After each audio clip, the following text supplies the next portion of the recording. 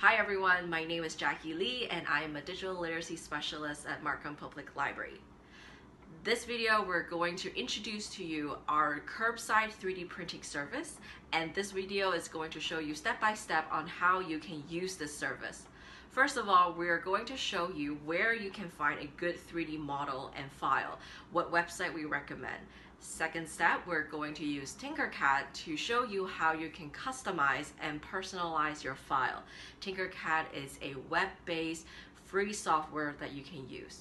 The third step, we're going to take that file after you finish modifying on Tinkercad, and we're going to show you how you can put it on the 3D20 Dremel slicer software. That software is going to allow you to customize how you want the 3D printer to print your object. Since this is a virtual service, you will have to pay for the 3D printing online. The same way how you would pay any library fees with us, it will all be listed step by step on this video how you can do all of this.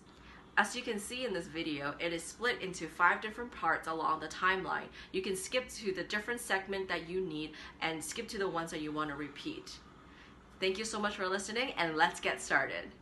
Before you fill in our online form on our website, you need to find a good 3D objects to print, specifically a .sdl file.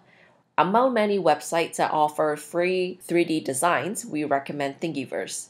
When you're on Thingiverse, go to www.thingiverse.com. On your search engine, type in Thingiverse, Thingiverse. And when you're on the website, you see a search bar on the top or the middle of the page. Type a keyword into the search bar and see what you get. It will show you all the 3D designs that are related to your keyword. One little tip I always use is to look at the amount of likes and posts a make the design has. It really shows you how many people have also used and interacted with that design. Obviously, it is not the only way to see which file is better than the others, but it definitely filters out some potential faulty designs. Now, let's search for a design. Let's look for a laptop stand, since that might be something useful for many of us since we are always at home. As you can see, there are many designs as you scroll your way through the page. With the tips I mentioned before, I'm going to select this one. It has over 6,000 likes and it has 33 posts a make. When you look through a 3D files design, pay attention to how many files a single design has. This file has 2, and I can see that it is because there are 2 stands to hold up the laptop. Usually when you're looking through a design at the bottom of the images, it will show you how many files or pieces this 3D model has.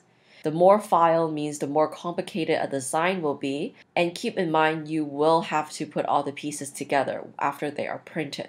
Another good practice is to look at the designer's note at the bottom. If you scroll down, usually creator will list out the settings that they have used on their 3D printers to print out this exact model. You want to see what they did to get the best result.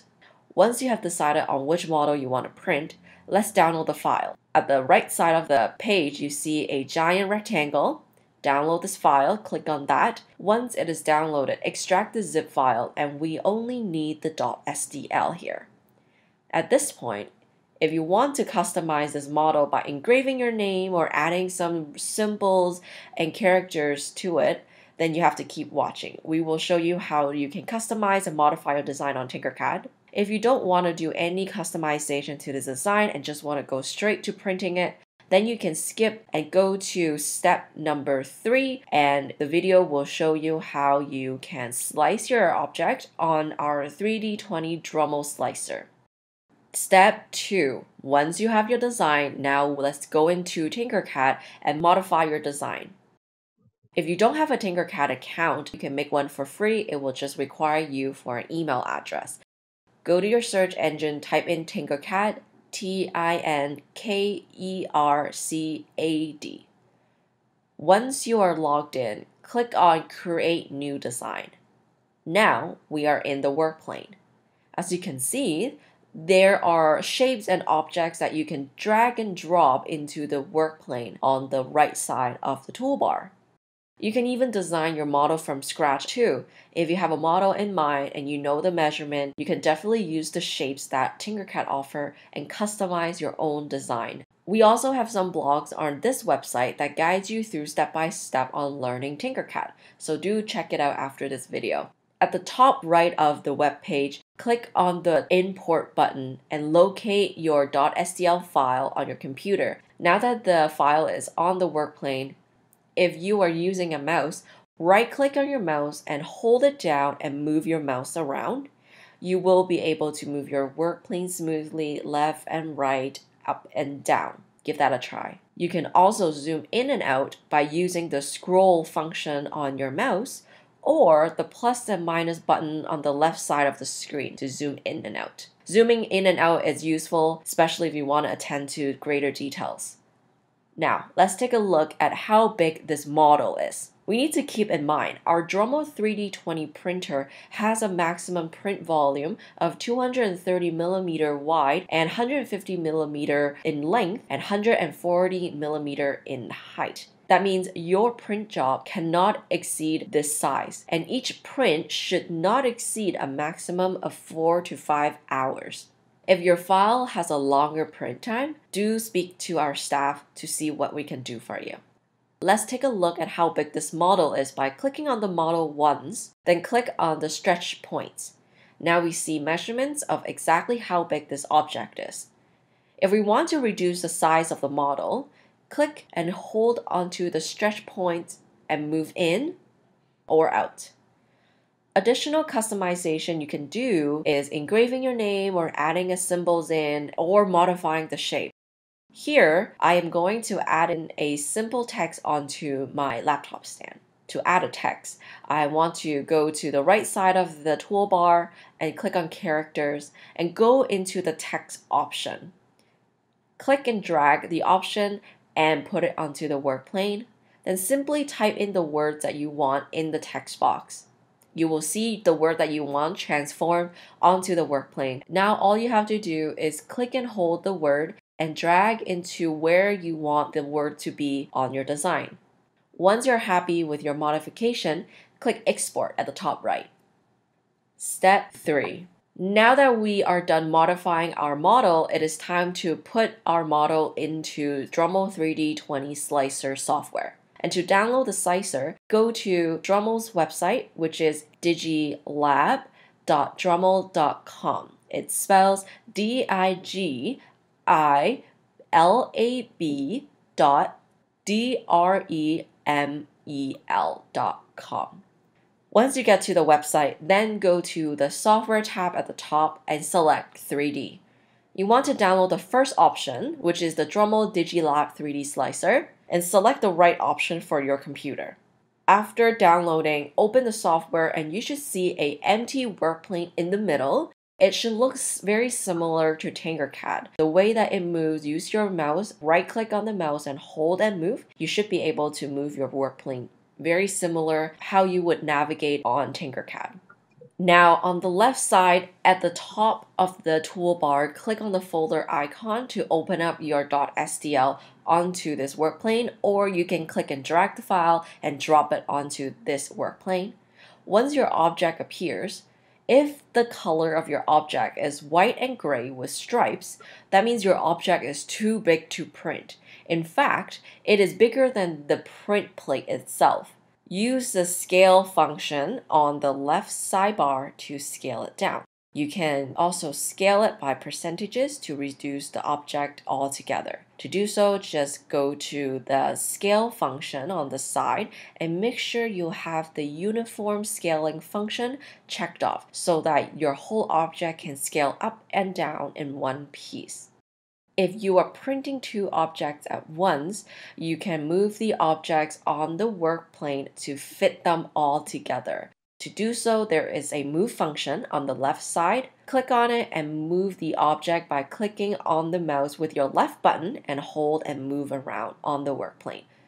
Just keep in mind the moment you move the object out of the work plane, it will appear to be white and gray with stripes again. The rest of the function on the left sidebar are rotate, and you can definitely rotate your object on a different angle. If you don't want to print with support or any additional material, to make sure the flat side of the object always face down, even if that means your object will be printing backwards, that is okay. You do not want to print things on an angle because the chance of having a failed print is extremely high. On an angle, we usually mean anything with an angle of 45 degrees and more of overhang. You want to have a support underneath that to make sure the 3D printer is not printing in the middle of the air. The last function we have is the mirror function, which allows you to flip horizontally or vertically. Now let's look on the right side of the toolbar where all the customization happens to tell the 3D printer how to print your object. Remember in step 1, I mentioned it is very important to look at the creator's note when we download their model online so that we know how they print their model exactly to be the best optimal result. Oftentimes, the creator will know which settings is best to do for your design, and this is usually where we translate that information onto this customization. However, sometimes we just don't want to spend too much money or time or materials on printing the object, so you can totally change up the print setting to fit your need. Now, let's take a look at the first thing. Under material, make sure it is under PLA, because Markham Public Library only offers PLA plastic. They are indeed biodegradable, but they are not food safe because the plastic is exposed to its machinery and metals inside the 3D printer. Under Profile, this is where you can choose the overall quality of your print. Higher the quality, the thinner each layer of plastic it is when it is being printed and layered on top of each other, making the overall print on the outside very smooth. The lower the quality, the thicker each layer is, making the outer wall really rough. If you run your finger, you can definitely feel it. You can also see the millimeter diameter of each layer for each quality. We usually recommend customer to go with medium quality if you are not giving this as a gift. It saves time and it also saves money. Then under print setup, if you are experienced with more advanced setup, feel free to set it up to custom and make your own customization. But if you are just starting out, we do recommend you to switch to recommended. It will be an easier experience for you. Now, let's take a look under recommended. Under infill, select how much plastic you want inside your print. When we are 3D printing, we need to think of the object in two categories: the outer walls and the fillers inside your object. Infills means the fillers inside the print. 0% means that there are absolutely no fillers and no plastic inside your print, making your print very fragile and weak. But this is great if you're printing something that doesn't need to hold any weight, like decoration on a shelf. The next thing is 20% and 50%.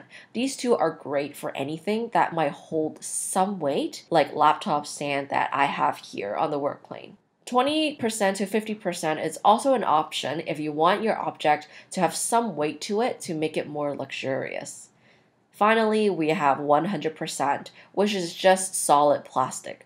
This is a good option if you are printing parts to repair any machineries. But we do want to keep in mind that if you are printing anything to fix any machinery, this 3D printer only uses plastic to print out parts, so do keep that in mind whether or not it is suitable for repair and your machines. Finally, we have the gradual option, which is basically gradually increasing the amount of infills from the bottom of the print to the top. At the end of the day, just make sure to think about your infills in terms of functionality of your object and what it is for. Once you have picked your infill, the second option is support. For my design, I do not need any support because I do not have any overhang. Generally speaking, anything with a 45 degrees of an overhang should have support. One big tip to prevent the use of support is to try to think outside the box of how your print gets printed, such as rotating your object or let it sit backwards to prevent the need to use any support. If you're not sure if your object needs support, please contact us using the form below or email us to discuss. The last option is build plate adhesion. Basically, this is to print a brim or a raft at the bottom of your job or around your object. This is useful when you are printing something that you do not want the bottom edges to warp. However, PLA plastic usually do not run into this problem because it does not get affected by the temperature inside the 3D printer. Plastics like ABS are very sensitive to the temperature inside the printer, which is why ABS printers have a heating chamber inside the printer itself to keep the space warm and toasty while it is printing to prevent any plastic from warping or lifting. If you're not sure if your object needs a rim or a raft, please contact us again and we can talk about it over online or phone or email. After all the settings are set, click Prepare at the bottom. It will give you an estimated printing time on the bottom of the work plane. This information is so important because each print we print for you should not exceed 4 to 5 hours. However, like I said before, if your print job does exceed that time frame, please contact us and we can discuss some alternative. Once you are satisfied with that time, click Save to File and it will save the G-code to your computer. The other thing I would want you to keep in mind is the pricing. We charge $3 an hour plus tax with all the print job. If your print file takes estimated time of 2 hours to print, then it will be $6 plus tax. Do keep that in mind when you are looking at the estimated time. Once the G-code is downloaded and when you are filling in the form to have your print job printed, just upload the G-code onto the form, or you can just upload the .scl file if you are very unfamiliar and you want a staff to walk you through the steps. Step 4. Now that we have all the .scl and the G-code ready to go, it is time to fill out that form on our website. Please fill in your full name, your email and phone number, and your Markham Public Library card. Next, please upload your G-code that you just assigned it from the Dremel slicer or the .scl file that you downloaded from the website or Tinkercad. If you are uploading a G-code, you can skip the customization below, the length, the width, the height, infill, and quality questions because you have already scaled and programmed your setting of your object on the slicer software already. If you are uploading a .scl file straight from a website like Thingiverse, then please do fill in the desired dimension, infill, and quality below so staff will know exactly what you're looking for. If you don't know what each of these customization means, please watch the previous part of this video, the third segment. If you have any questions or things we should be aware of for your project, do let us know at the notes section of the forum. Last but not least, the final step is how to pay your 3D print. It is the same process as how you would pay for your library card fees. First, go to our website, www.markhampubliclibrary.ca, then log into your account and access the My Account option. Then, click on the Pay Fees. Enter your Markham Public Library card number and your PIN. And a quick tip is your PIN is usually the same number you use for the MPL catalog. Then click the checkbox on the right-hand side of each find items or fees, then click Submit. After reviewing your payment, you can pay with your credit cards.